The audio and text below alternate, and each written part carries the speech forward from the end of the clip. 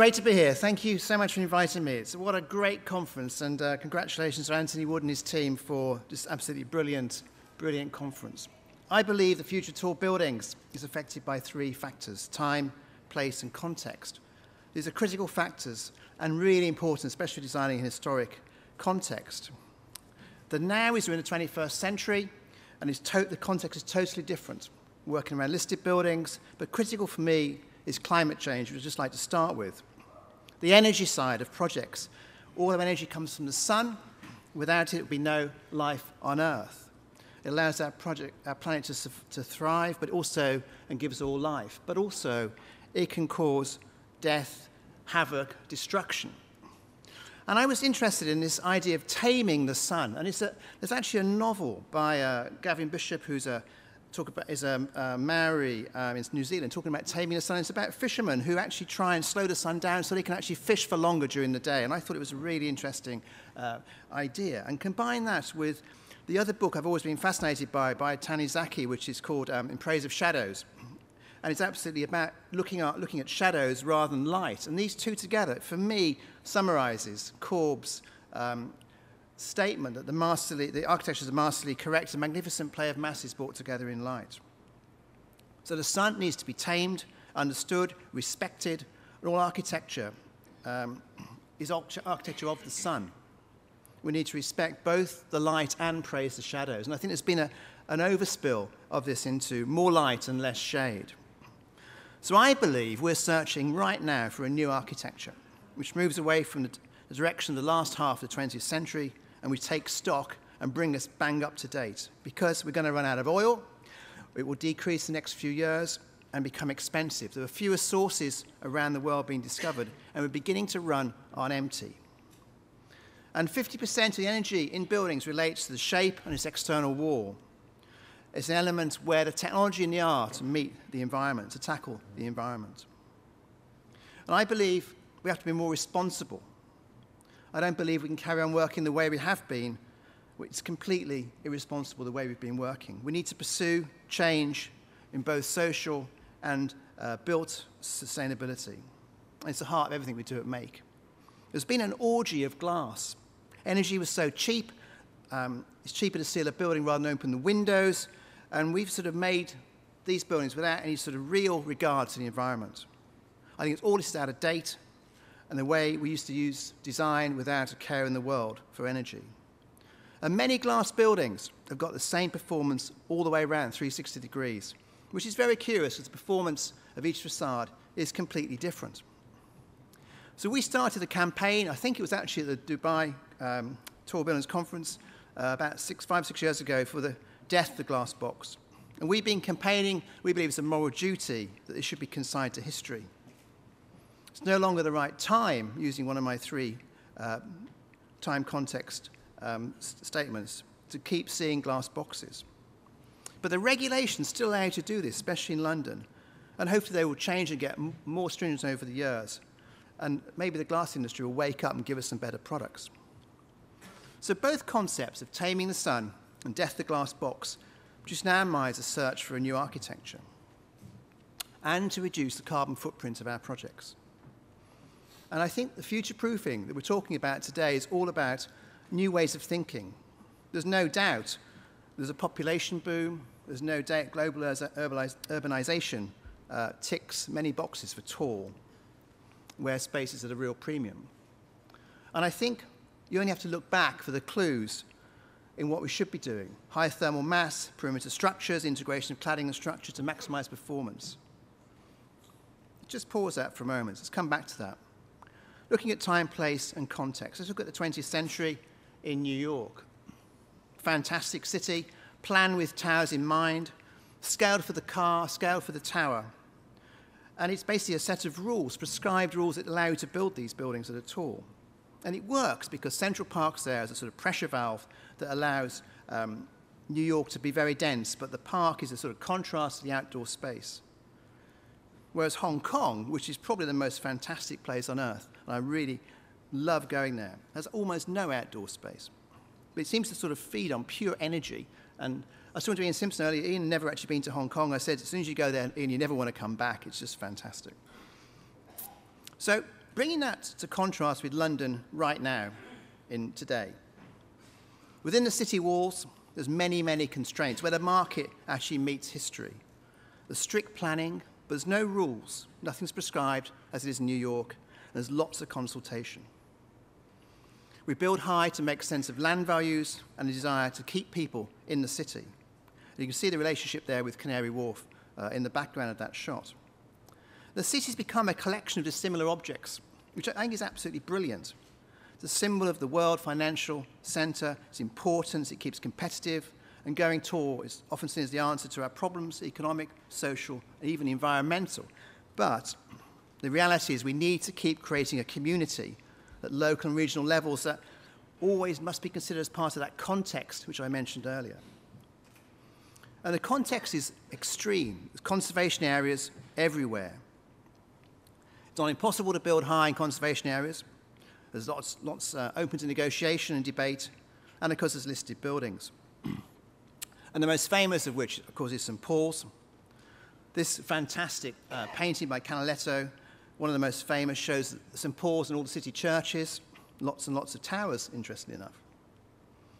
And St. Paul's is a Wren's masterpiece, and quite rightly needs to be looked after.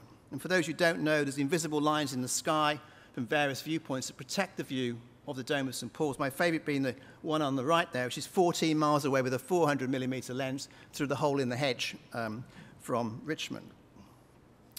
But I think the best future St. Paul's will be the Gherkin. I think it will be listed. I think it should be protected. I think there should now be people mapping out those invisible lines for the Gherkin for the future. I think it will end up being protected, maybe not now, but maybe in 20 years' time. It's a fantastic icon, and it's really, for its time, very energy efficient. And the next significant landmark, from the Gherkin, is the Shard. Again, it's in context, almost echoes Wren's spires, but a different scale, of today's scale from the Canaletto painting. And it pops up everywhere as a marker. Could there be a new cluster near the Shard? Could there be more towers near the Shard? Or would it stand pretty much alone for the foreseeable future? I love the way it reacts strongly with its sort of historic context. It just pops up in front of historical buildings, behind historical buildings, and it's designed for this time, this moment in time, and it reacts very strongly to its place and its context, and that will evolve over time. I also love the contrast, the old and the new, the fact you've got an old building next to a new building. If it was designed today, again, would it be the same all the way around, or would it actually be slightly different? And what about if you did it again in 10 years' time? Would it be slightly different because of the way energy constraints are coming on us? But it's still a fabulous building. And I'm not sure Stefan Balkanol, who did this sculpture many years before the Shard was built, actually knew the Shard was going to be there, because this guy's looking at the Shard, which I think is a fantastic view from more London. Switching to Canary, with the city on our far left here, you can see Canary, centre stage. The foreground, you've got Indigo Jones, fantastic Greenwich building. Canary was a different planning regime. It just delivered what the market wanted, simple, highly efficient boxes. There was little negotiation or debate outside the client body, and they became the design guardians, and I think did a pretty good job. The buildings are simple, cool, pure, efficient, and actually exactly what the market was after. And a contrast, I quite enjoy the contrast with the City of London, with its sort of shapes, and this Canary being a series of simple, purer forms.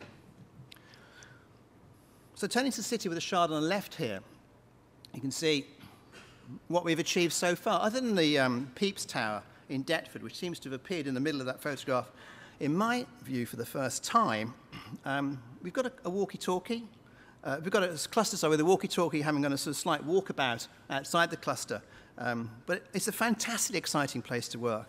It's the best place to work in the world, all by negotiation, nothing prescribed. You've got Willis, Cheese Grater, Tower 42, the Gherkin Heron. And compositionally, I think it's looking really, really good and vital and really alive. And the key views across the river from the Canaletto show a similar image in a way for the 21st century. Towers, St. Paul's protected. And I'm looking forward to Peter Reese's river cruise tomorrow. He's going to tell us all about it. Presumably you'll only be looking north, Peter, rather than south on your riverboat tour. But I think it's great to see that cluster around St. Paul's. And it's been it's been an interesting part of the last period where actually before 2008 we were sort of trying to outshape each other with towers in London. Everything has a shape, they all have a name or a nickname, and they're all currently designed pre-crash. Even the new ones that are being built now are designed pre-crash. And I think the next generation will be more rational, for a while anyway. Because London cannot be like Paris, it cannot just be basically set in aspic at 6 stories high. London is a world financial city, and Paris is more like a 6-story museum, with all the commercial buildings as consigned to La Défense. Meaning that the vitality is split between the city and La Défense. And London, as Peter would tell us, is more like a kitchen garden, where the paths, i.e. the roads, the squares, would stay, the specimen plants, the listed buildings would stay, but generally crops are grown, harvested, and new things are planted. And when you move outside the city, it's a series of villages. And for Southwark and Lend-Lease, we've been working on the Elephant and Castle for about, as long as we can all remember, probably about 16 years, setting that kitchen garden plan.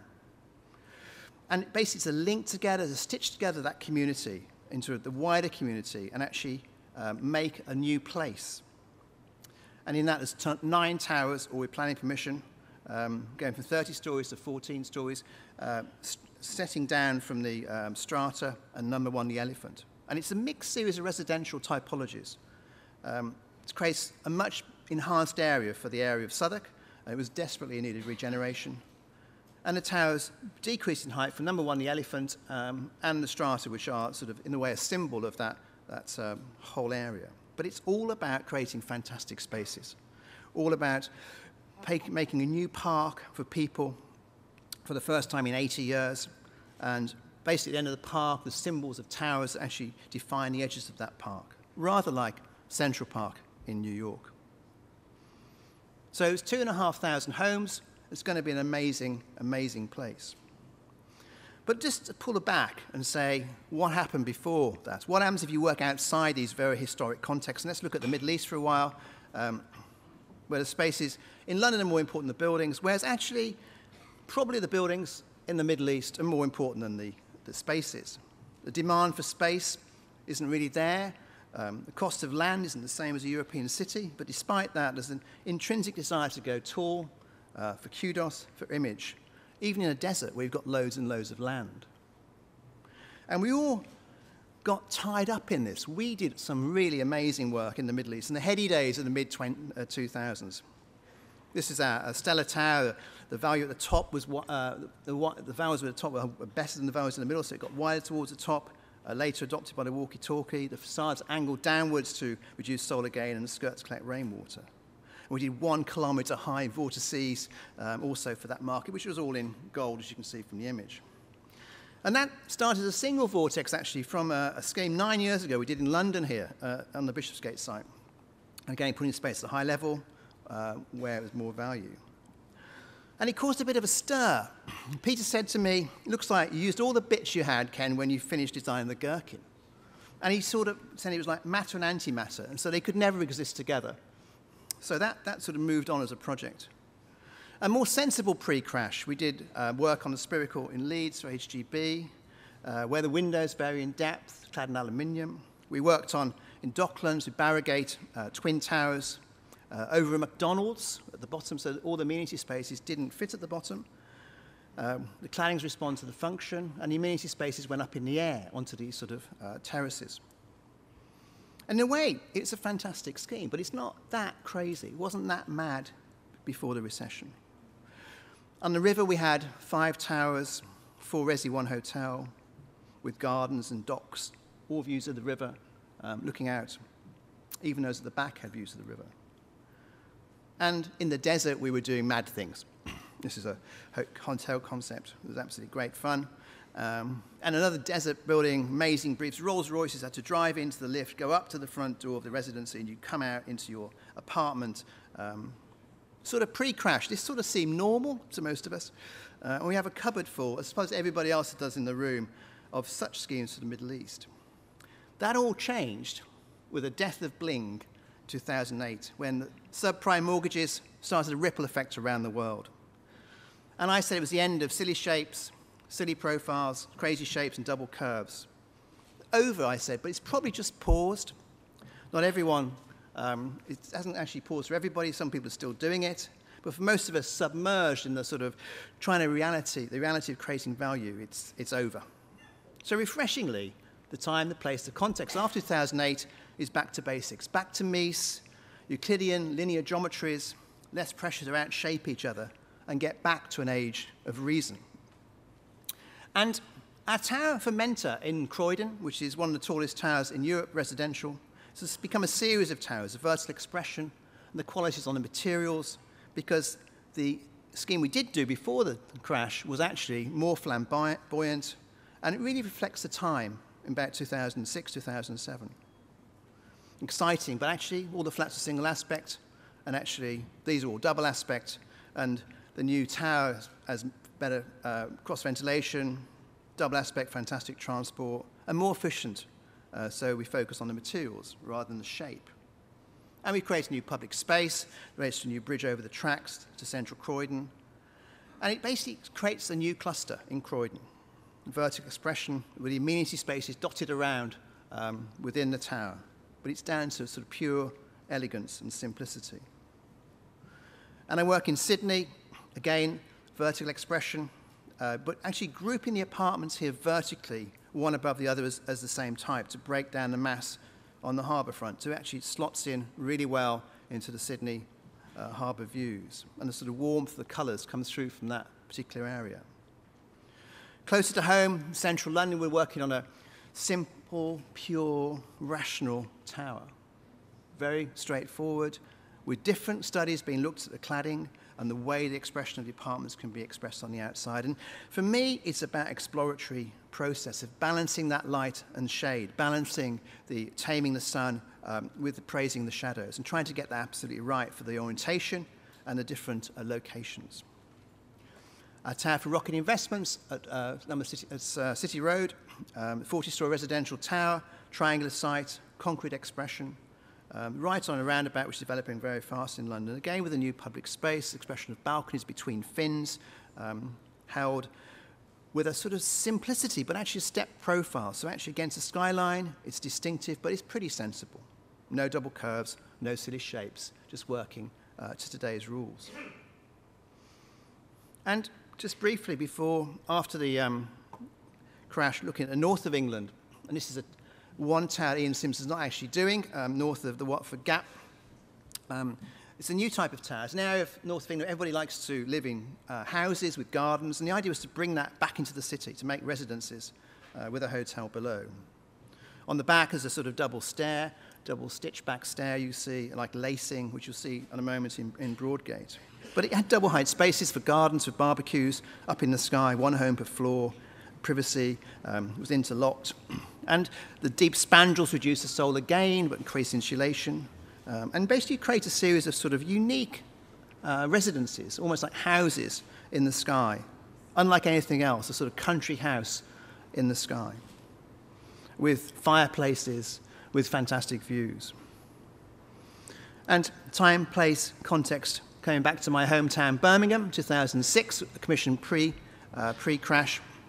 A truly mixed-use project in Birmingham, a tower, maybe not so much in the Far East, but it's 20 stories high. It's got car park, shops, offices, residential, hotel, and a restaurant on the roof. And it has this incredible space that links the whole thing together, from below ground to the top to the restaurant, which links all the functions, is the heart of the space. A simple cube on the outside, more complicated, more twisted on the inside. It's like a small town. You could live, work, and die in this building. Everything's here for you. And it comes from the idea of relating it to Birmingham. Birmingham has had two manufacturing industries, the really heavy metal plate industries of the car industry, and the glass, light bulb, jewelry industry. And we put those two together, where the outside of the building reflects the heavy metal industries, and the inside is it's more crystalline, more glassy. It reflects the jewelry and the glass and light bulb industry. And these two come together in these fantastic gardens in the sky, villages, which basically create these great terraces with this incredible fretwork screen you look through to the outside. And the screen is basically trying to disguise the different uses. And it comes from a sort of return to basics with Georgian house, windows, a sort of a reference point for windows with actually solid parts between. And I actually became more fascinated with the space between the windows and the windows themselves.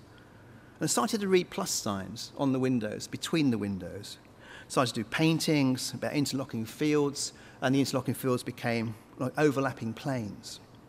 And those evolved into an incredible series of drawings by the office, looking at in computers, looking at sort of Tetris matrix, which blends the functions together, hides the differences, produces a unifying whole. And because it reverses at night, you see this fretwork screen.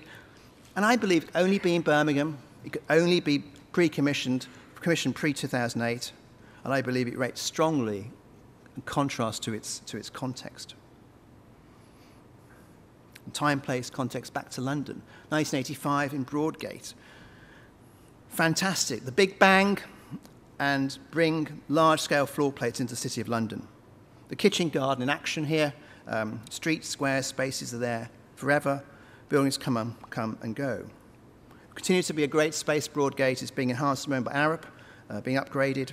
And you fast forward 25 years to 2013, and the demand now from UBS is for much bigger floor plates. Ground scrapers, where space allows everybody to be on one floor. And the replacement of the older gas-guzzling buildings come up for renewal. We started from scratch. The brief was a football pitch size floor plate, 130 by 50. And we looked at the way to sort of think about this building in terms of the outside and the way it should actually be composed and the way we should look at the functions on the inside coming through to the outside and making actually a building that is completely different to any other building around. We had a great client in British Land and with UBS as well. And they created this incredible brief to allow us to do a completely new building, which is actually not just a tower, just big ground scrapers, more efficient, which will be the tower hands down when the land's available. And there's room, I think, in the city for both. But it started with the idea of a sort of solid object. And in Taming the Sun, we looked at a solid object being carved or even cast, and then designed all the glass where it actually was needed. So we're sort of still on its head the way we normally used to design. We look at solid box, which is completely solid, and we just worked out new ways of making models in the office, making castings, and then cut into those models and actually worked at where we actually needed spaces for daylight, for windows, for atriums. And the building becomes clad in stainless steel, one of the biggest stainless steel projects ever built. The panels are 9 meters long and working directly with mace and sealer, formed a series of these very large-scale mock-ups to ensure we got the balance right between the, so I'm giving 2 minutes here, it says it's more on my thing, balanced natural daylight and with excellent views and high levels of thermal and solar insulation. And the stairs express the stairs, a bit like you saw on that tower in the north. It's being built right now. It's got a very good energy story. It's only 35% glazed. And the windows are placed where they're needed to tame the sun. And the environmental performance we've explored, we see design as an exploratory process the last 9 years. We looked at Grosvenor Waterside, again, locked into Chelsea, sort of champagne-y colours, working with the arts and crafts movement, working with an artist called Claire Woods to work on the facades.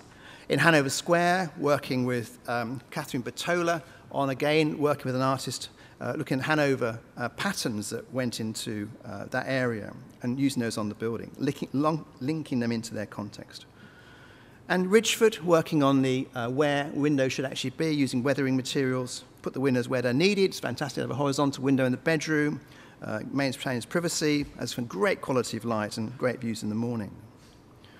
And using even straw, but in sort of bales that suggest that the panels are put where they're keeping the sun out. This is only 20% glaze on the south side.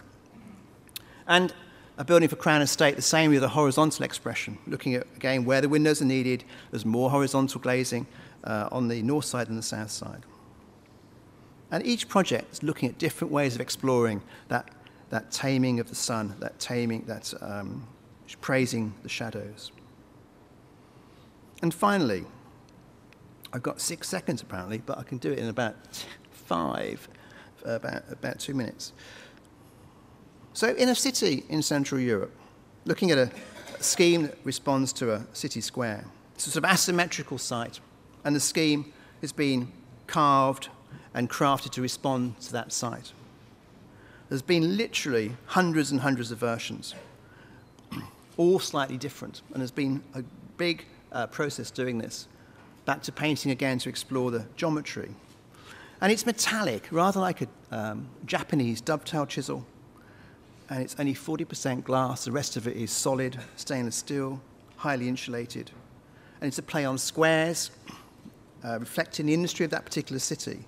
But actually, the chisel's quite a soft form on the horizon, and it changes as you move around, which I think gives it a really interesting form. And it works with the 2 existing objects in that city and defers to them. So it works in its context, it's in a place, reflects the time in which it's in, where it was designed. And I believe these, to conclude, the 3 factors, time, place, and context, and cultural issues, are critical considerations for the future of tall buildings, and ignore them at your peril. And I believe the future of tall buildings always be pitched against ground scrapers, but they need to be energy efficient, relate to time in which they are built, without gas-guzzling glass, in modern materials, and relate to place and respond to context. But above all, need to relate and create communities, not destroy them. Thank you.